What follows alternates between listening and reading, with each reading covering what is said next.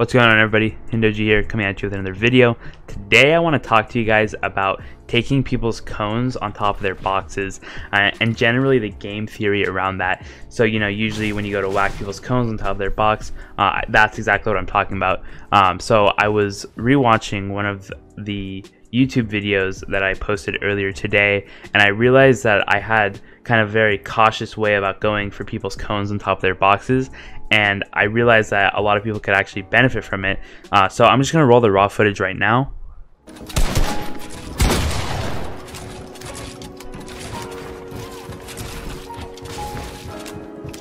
I want to see what he's up to.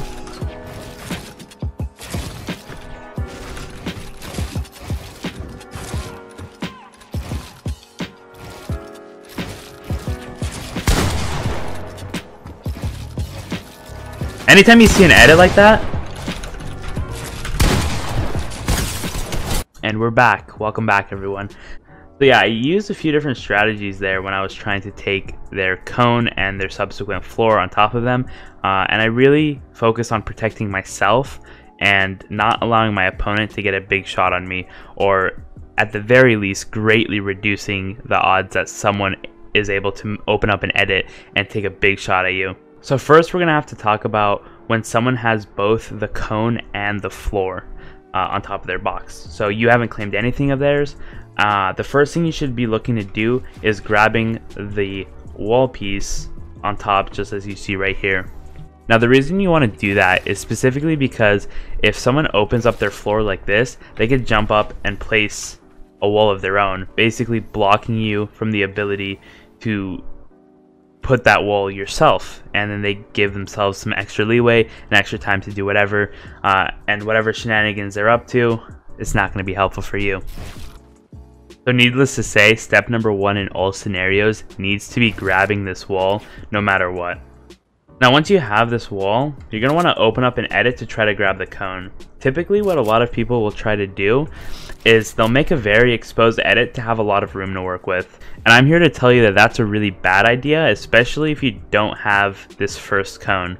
That's because if they do a double edit on you, you're really exposed and you're going to have to really reach over to instant reset that wall, meaning that they might have a very small but considerable gap to actually pop you for a big shot that you cannot counter. So I would employ all of you guys to actually just make a regular window edit, any of these edits will do, and just start whacking away at the pyramid. You could do it with your pickaxe if you line it up correctly. I prefer to do it with my AR or SMG or whatever I have, and I'll basically just shoot the cone and then replace it. This way it's going to be a lot more difficult for an opponent to actually open up a double edit and have the perfect angle to be able to pop you. You can even walk back just a little bit, and if you angle it correctly, you could still actually place the cone. So realistically, there should be no risk in grabbing this cone. If you ever find yourself getting hit for a big shot before actually having this cone, I mean, you're just doing something wrong, because taking someone else's cone should be 100% risk-free as long as you take this first strategy into heart. So secondly, what I'm going to talk about is when you do have the cone. Now, when someone gets the cone, a lot of times I see people get super excited. They'll just open up both of these edits and they'll just start whacking away. Now, I'm here to tell you that that is also a suboptimal strategy, because once again, if you're in this spot right here, put your pyramid down here, you just jump, you could get an easy jump shot on anyone who has this edit, right? And if you're in the position of the person trying to take this floor piece, think about how far you're gonna have to reach your crosshair over to either reset the pyramid or reset the wall. I mean, they're both considerably out of the way. Now don't get me wrong, if you have really fast reflexes, you can still get away with it. Like, I'm not saying it's impossible, but it just gives you this unnecessary risk. And why would you want to take the risk if you could have a more optimal strategy? I would like for you guys to try this instead. Make a U edit, and then edit one out of the 4 tiles on the pyramid. You could do this either way, this side or this side, as long as the configuration looks just like this as you see it. Now, when you go to break, you're given the right hand peek first of all, so this is why I would actually first off suggest that you do this specific U edit. But also on top of that, if someone ever makes an edit on you, you're only a fraction of the ways away from your cone, and you're more protected, right? So you could either just cut inwards, or if your crosshair is like more outwards, you can also reset the pyramid. The idea here is that since you're closer to something that's yours, either the pyramid or the wall, you're going to be able to reset it sooner as well, which is why this whole less risk comes out.